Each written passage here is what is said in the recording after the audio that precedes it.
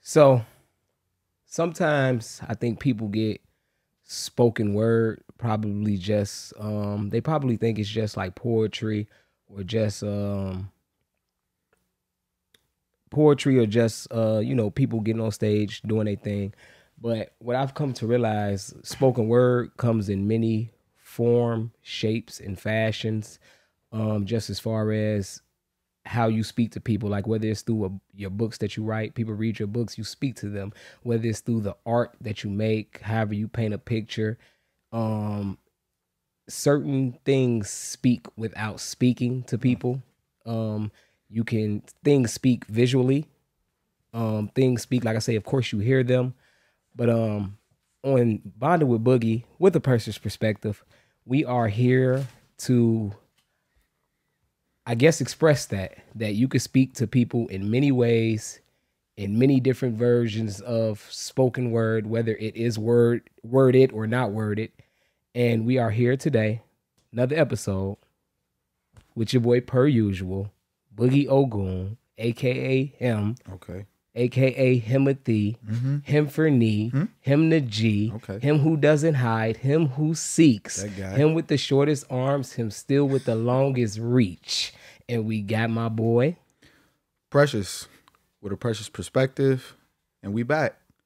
And I won't say per usual, but we are blessed today with a very special guest.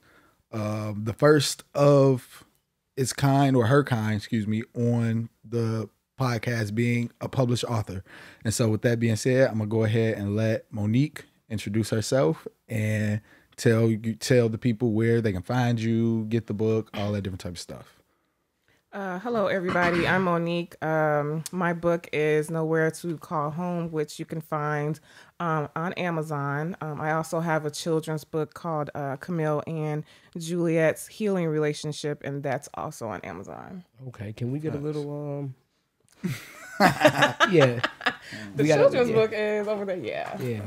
Children's book. This is Camille and Juliet's Healing Relationship. And it's just basically about, since I love horses and I have two of my own. You have two horses? Yes. Oh, that's interesting. Okay, well, continue. How the horse helps her get through her day and helps her heal. So it's just about Camille's day with the horse. Oh, man. Yeah, okay. I like that. So with that being said, do you have an Instagram or any social media where the people can reach out to you? Yes, my Instagram is Monqua33, MONQUA33, and on Facebook it's Monique Feltz. Okay, well, thank you for the introduction. Thank you.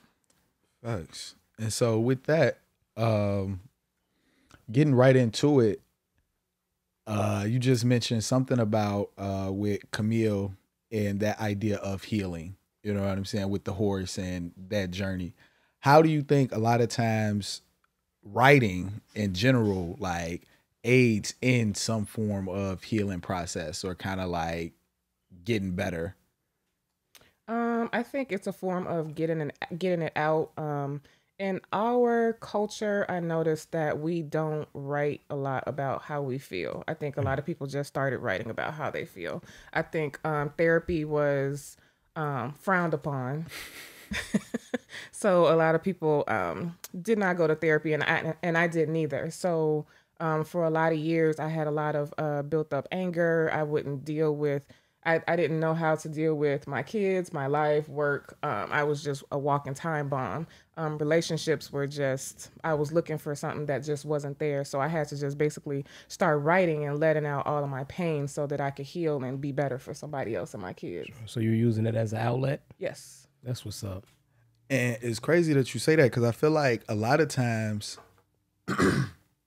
it's not so much that therapy is frowned upon, more so than like, we don't have the access and or resources to like educate us on it, as well as I think that in our culture, therapy looks different. So like you said, for you, therapy is writing. Yeah. For us, therapy is spoken word, right. And you know what I'm saying, different forms of art. And we be in denial about even needing therapy. Oh, that you know part. What I'm saying? Like you know, we went through therapy at a point in time. Shorties, yeah. And I felt like when we were younger, we felt as if I don't need this. You know what I'm saying? Facts. Like I'm not crazy. I don't, and you think that's the only time people go to therapy when they're crazy or when they. So now that I'm older, like I say, even if you don't, I feel like we all have people that we can call and like basically give them our all. Especially I could talk like, me and my brother, I could talk to him about anything. Not saying he's a professional therapist, but as far as like for me, I know that I'm talking to somebody who basically, I feel like have most therapists, do they tell you the truth about yourself? It's hard to find a good therapist. People don't really like to hear the truth about themselves. You know what I'm saying? So like I said, I appreciate people going to therapy and supporting therapy more now because like I say, we went through therapy at a point in time when I was young. I just felt like I said, it was a denial thing. Like now I actually look for people to talk to when I'm going through certain things or I just need to, just like I say, just tell you my issues and I just want to hear you respond, whether you telling me, whether you a yes man or whether you actually telling me like the wrong from right. Like I say, so Black people go to therapy. If you, like I say, if you feel like you need it. But then again, like I say, people feel like they don't need it. I feel like it's a good way to just talk about your day because then you're going to figure out that you actually need it. For sure. Facts. And so how did writing become that for you? Like when did you first sit down and say, you know what, I got all these thoughts, ideas, whatever, they're going to come out in books. And then from what I'm seeing, two different types of books. You have the children's book and what is it called? Nowhere to call home. It seems more of a like, I don't want to say a coming to story, but more so of a like a adult. Is it fiction or what? Do you have a genre for it? It's nonfiction. Okay, facts. But it's based off my life. But I just try to put it in another perspective because I feel like when people read memoirs and biographies, they get kind of bored. Mm-hmm. They don't want to read about your life, but when you put it into somebody else's life, it makes it a little bit more interesting. Facts. I feel like people be thirsty to read about somebody else's life. Maybe that's just me, but I think like and you can intervene, correct me at any time. I think that in a space of storytelling, sometimes you want to kind of have that sense of escapism. Right. So it's like, it's cool to read somebody day to day, whatever, you know what I'm saying? Like, but as a character in a book, you can spice things up. You know what I'm saying? You can kind of, you know what I'm saying? Diggs and what was best man? Yeah. Like, it's a thing where you have that creative freedom. So again, like going back to my initial question, like, how did writing become that outlet for you?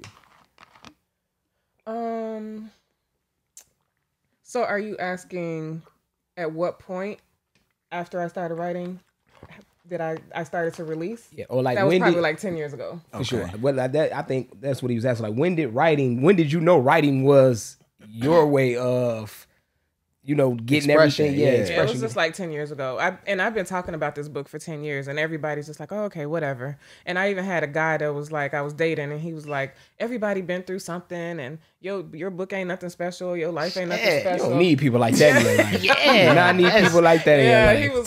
He was like, a couple men that I dated was like, oh, I've been through this, I've been through that. Like, so what type of thing? Write a book, my boy. Right, that's what I was saying. So when I put the book out, I wasn't expecting nothing. I'm like, oh, okay, whatever. It ain't nothing. But at least I put what I wanted to put out there. And then when it took off, then they all came back to me like, I always believed in you. And I believe in you. Yeah, that's okay. But I believe in you.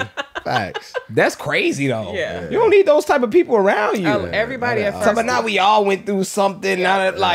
Even if we all went through something, I'm not going to tell you that to stop you from writing your book or to make you think that you should. That's crazy. I really didn't have a lot of support because I talked about it for so long and people was tired of hearing about it, but they didn't really support me at first. Action. Action. People will only listen to you for so long with no action involved. Right. I'm like, she ain't finna put this book out. She ain't saying nothing. So what kicked it into gear though? Like, what made you finally take those steps to do it?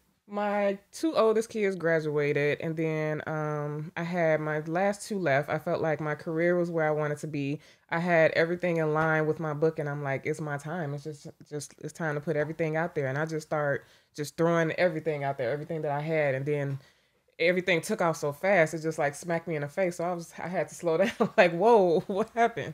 I didn't think I would get this much of a support that I'm getting right now. I think a lot of that comes from like kind of just walking in your truth and walking in like your destiny, so to speak, knowing that even in a space where people may doubt, not see whatever vision it is that you already see, you being so I guess determined in your faith to take the road less traveled, so to speak, and say, hey, everybody do got a story, but everybody's not willing to put their story on the pages. Everybody's not willing to share their story and their testimony in order for somebody else to be inspired. So I asked, do you think that, did that have anything to do with you publishing in regards to, hey, how can my story help the next person? Or was it just like, I gotta, okay. Yeah, because actually it's helping a lot. I have like 50 men in my inbox. My audience is men who all the trauma that they've been through, which is amazing. Man, you know niggas be finessing. Well, no, they don't want to have nothing to do with me. Trust me. Yeah, they don't know that until they know that though. They gonna try. I know a lot of secrets that I shouldn't know. So it was like, oh my God. But I didn't expect. Oh, you got niggas confessing stuff in your inbox. Oh, yeah. He say Usher. Okay. I don't know if I want to read it now. I don't know if I want to read it now. Yeah, they confessing. Everybody, they telling me everything that they've been through, and they're so happy that they're able to get it off their chest and stuff that they haven't talked about for years. How does that make you feel when, like, I think we had this discussion before. I do poetry. He does poetry, but like I say, I was telling somebody just recently, like, if I was getting paid, I'd feel good. But a payment to me is like when I get off stage and people walk up on me like, yo, bro, you know what I'm saying? Like I say, the spoken word we discussed earlier, just you speaking and somebody feeling like what you speaking. So like I said, how does it make you feel that you got them people in your inbox and people like coming to you like, yo, your book helps me, or I can relate, or like, does that, like I say, does that make you, how does that make you feel? Great. All that writing wasn't in vain. Putting these books out is stressful. It's not easy. For sure. Oh, everybody think it's easy, and everybody comes to me like, I want to write a book, and I'm like, it's not what you think. You got to invest in yourself first. So it ain't like you could just put it out for free. All the editors and the illustrators and everything else, it's a lot. So it's stressful putting the book out itself after you put it on paper. So over a course, you got the 2 books. When did they come out? Nowhere to Call Home came out in January, and then the children's book I think came out in June or July. Early July. Which was the most challenging to? The first one. The first one. I can see that. Yeah. It probably ain't. Let me not say it's probably not that hard to write a children's book because I've never wrote one, but it's probably a bit easier to write a children's book. You know what I'm saying? The illustrations with the children's book that's complicated. Okay. You could just throw the rhymes down or whatever you got to say, what message, because I'm trying to do a trilogy, but for foster kids and adoptive kids of everything that they go through when they're in a foster home. So you were a foster kid, were you? Yeah. Okay, see, boom. I just asked that because, you know, when people do certain things for certain people, you be like, what made you just write it for the foster kids? And Okay. We're not going to get into that, but that's dope that you're, you know, trying to get a book for something that or write a book or illustrate a book that's for something that you've been through and something that you want kids to see that's going through the same struggle. That's dope. Yeah.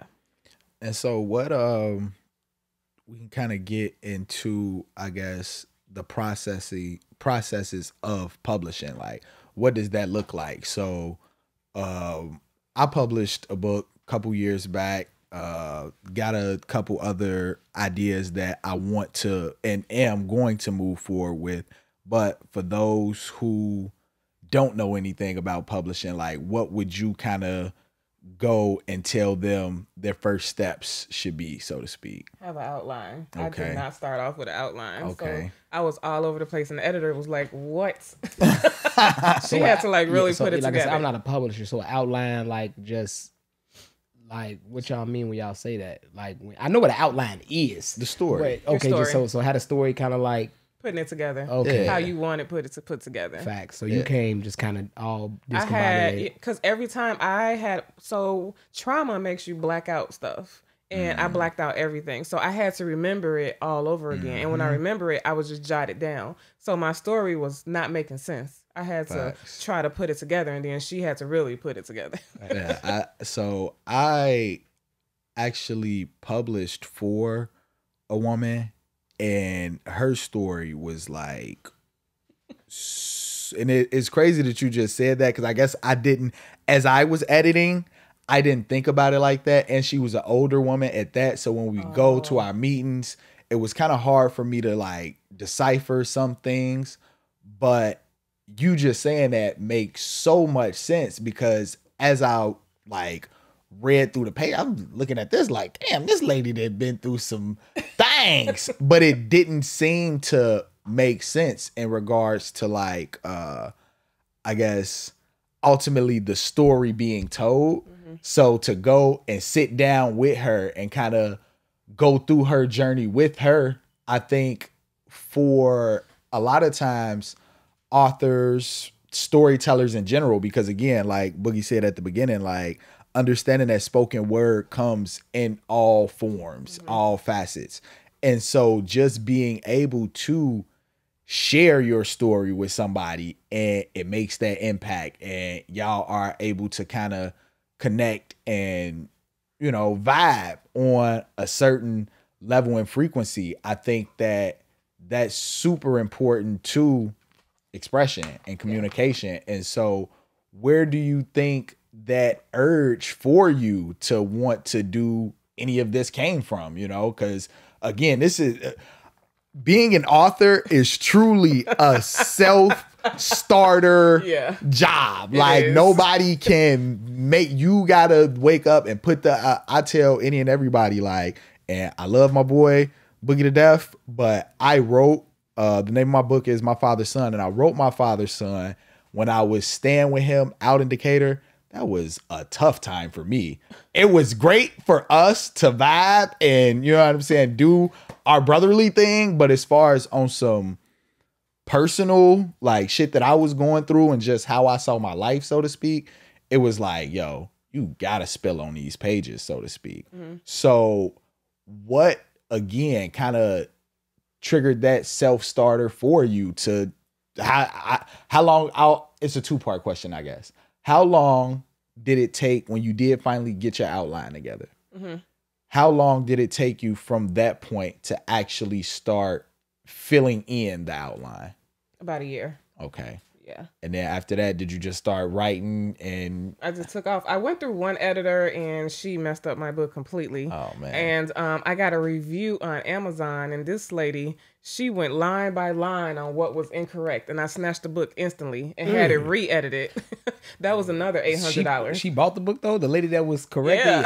But that's tough. She went line by line on what was incorrect. And I was like, oh my God. And I just snatched it and had it re-edited and put it back. So it's a lot of... You should have had that lady edit the book. Damn. Okay, but I appreciate you getting it, but shit, where you at? You should have put, you were supposed to get her information. She was supposed to do the book for you. Well, she might do my next book. Man, that's tough. Yeah. Facts. So in your writing, like how do you I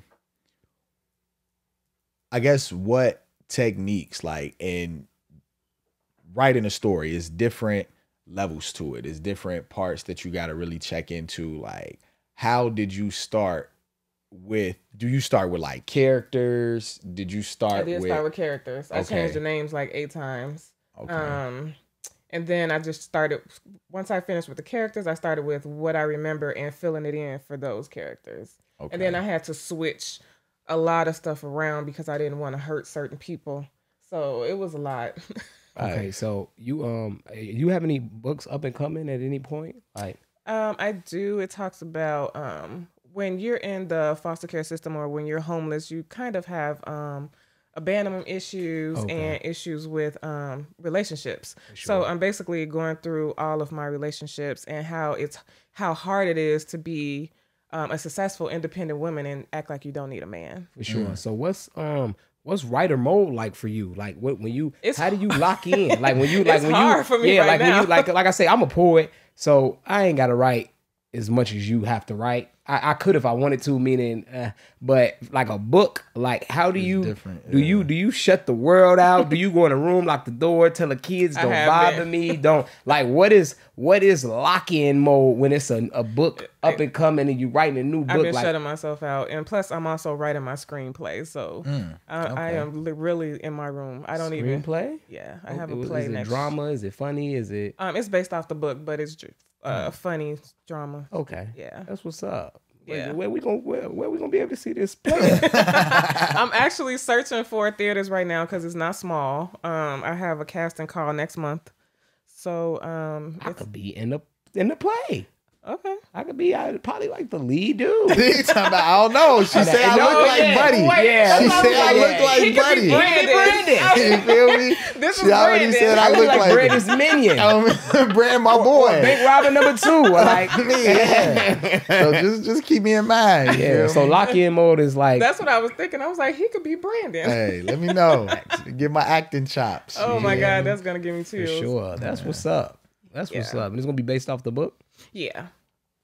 So this one's gonna be based off the book I'm gonna put out. My next book should come out around the same time, and then I'm gonna do another stage play. You will kill them with the kids stage play. we with working some on that too. Horse uniforms and some horse costumes. You know what I'm saying? We're working on that You too. will kill them with the I actually have a meeting after you guys with the production company, so everything is moving so fast. Oh yeah, you busy. Yeah. That's why them niggas in your inbox. And I ain't found one. Oh man. So about I was 50 niggas telling you their problems, and it is, But that's why. because they it's problematic. 50 niggas with problems. Yeah, Like for you sure. talking about. That's why. The 51st nigga ain't gonna have no problem. He's gonna be like, I read the book and I like it, and you know, Right. even though he probably read it, but I told you niggas be finessing. He gonna finesse it. He said he read the last page of the first page. He read about the Arthur. Single. Right. He read about the Arthur.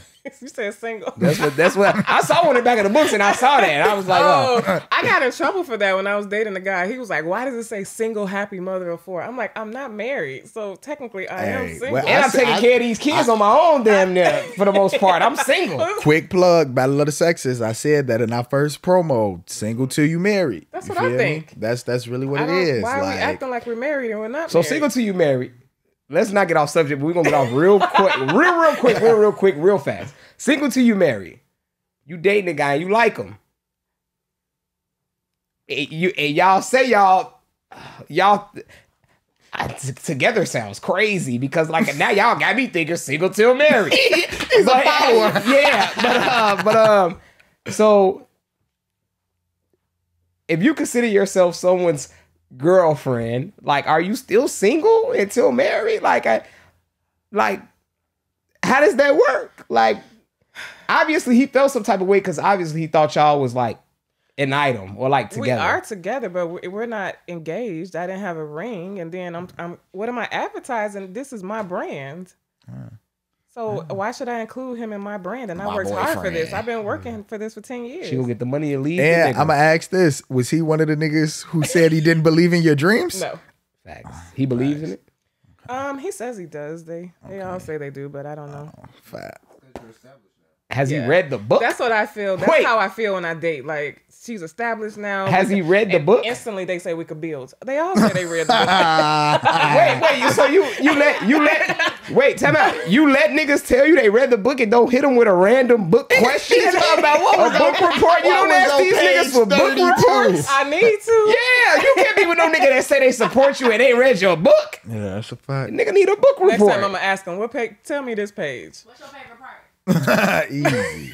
No, for him to tell you a page is crazy because even though I'm reading your book, I'm not gonna remember what page I saw what on. But ask me, you gotta ask something from the book, like, well, what happened to the bird in chapter 2? You know what I'm saying? Like, what happened to the bird in chapter 2? And if he can't tell you what happened to Mama's bird, he's cooked. He's cooked. The nigga's lying. He didn't read the book. He didn't read the book. Yeah, you can't be letting niggas be with you and not read the book and say they supporters. Right now, I'm not even concentrating on the man, so that's fine. For sure. Get them books off the ground. Speaking of that, so my next question being, how do you like, I know bro just asked about like, what does writer's mode look like for you? And you say you kind of shut out all that different type of stuff. But what does your environment have to be like in order for you to write? Does it have to be quiet? You gotta have candles. Do it like, what does that look like when you go into setting that scene up? Quiet, and I put a fireplace in my room. Just make it serene and quiet. Like one of those generic fireplaces. Yeah. Okay. No, I didn't build a. I said, do you have wood in your room? That is crazy. No, it's electric. Okay, but it does get a little hot. Yeah, it heats up. That's what's up. You like candles, maybe? Yeah. Drink a little wine. I don't drink. That's probably why I'm not taking a drink now, because I feel like it knocks my focus off. Okay. Now, if I wasn't focusing, I probably would have took a drink. But then I got to wake up in the morning. I'm dragging. I don't want to drag. I have so much going on right now. I just want to keep going. 1 cup of alcohol makes you drag in the morning? Yeah, it will. That means you don't drink often at all. I don't. That's what's up. That's what's up. I'm proud of you. Are you really? Hey, I believe him. I am. I'm proud of you. More for me. How do you go about like tackling and writing these? So a lot of these books, I'm sure,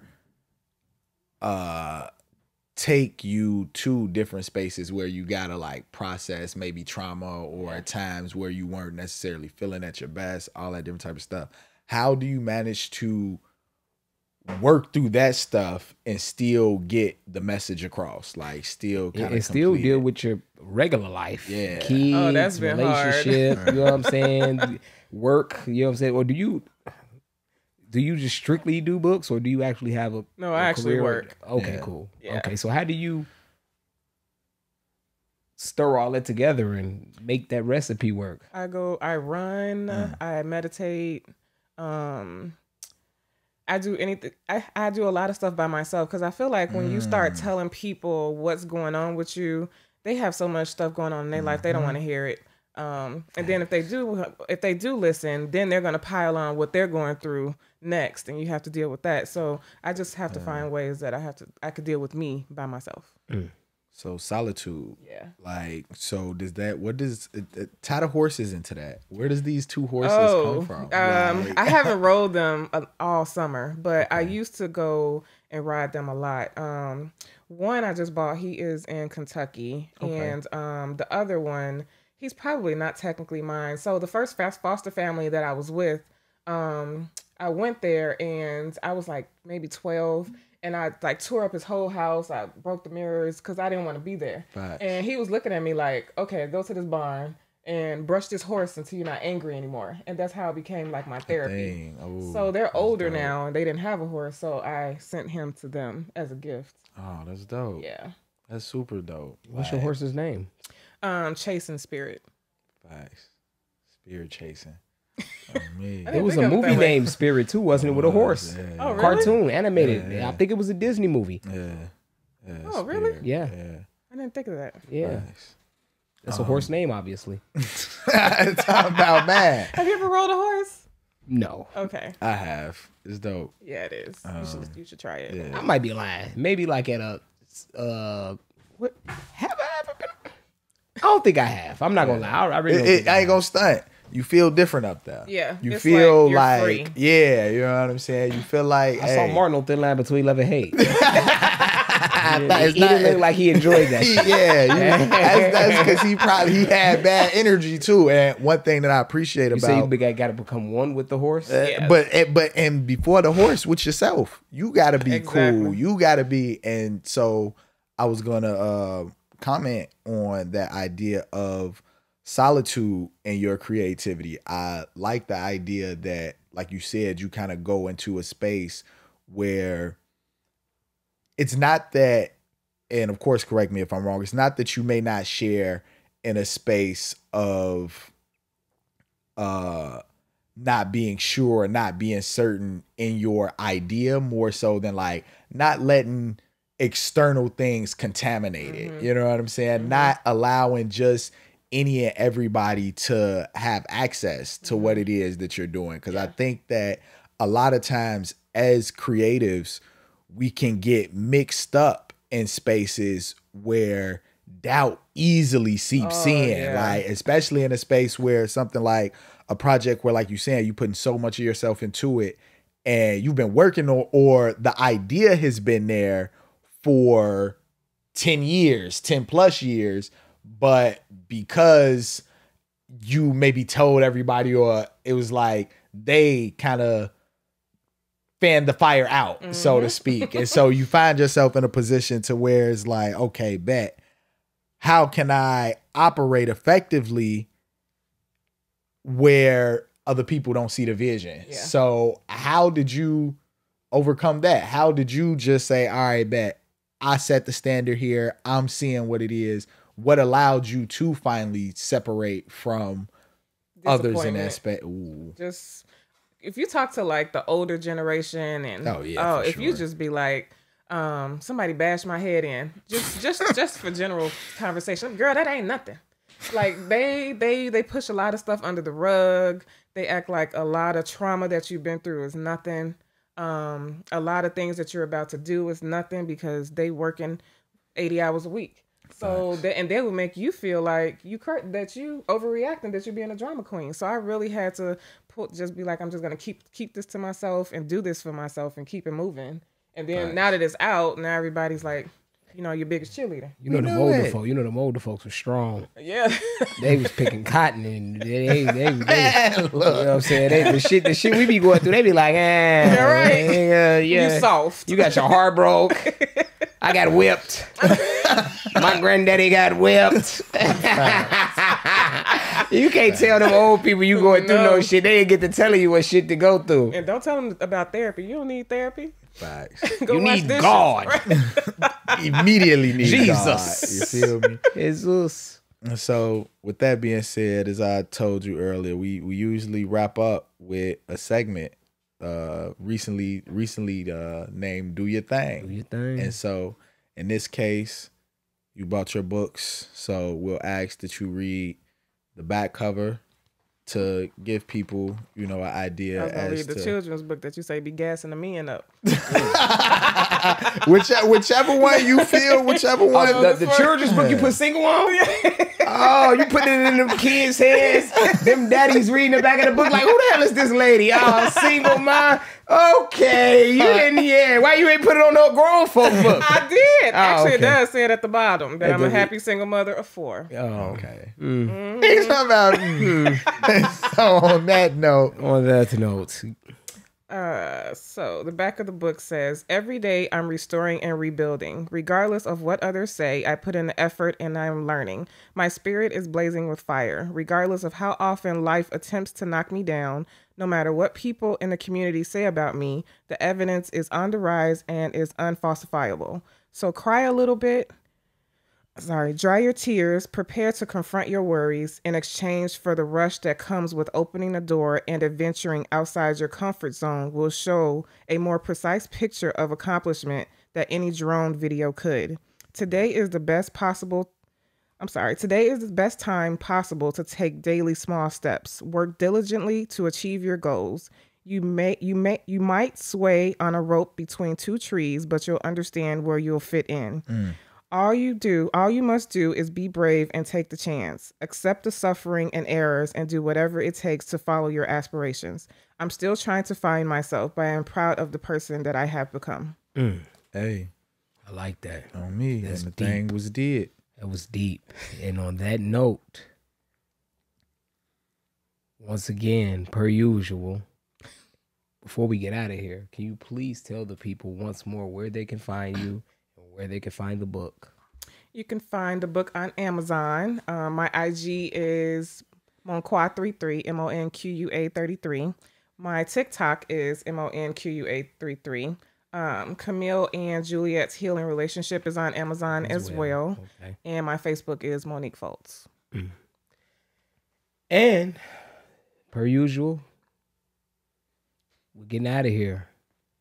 It's your host, Boogie Ogun, aka him, Himothy, him for knee, him the G, him who doesn't hide, him who seeks, him with the shortest arms, him still with the longest reach, and of course, my boy, Precious, with the perspective, per usual. And on that note, we out. We're out.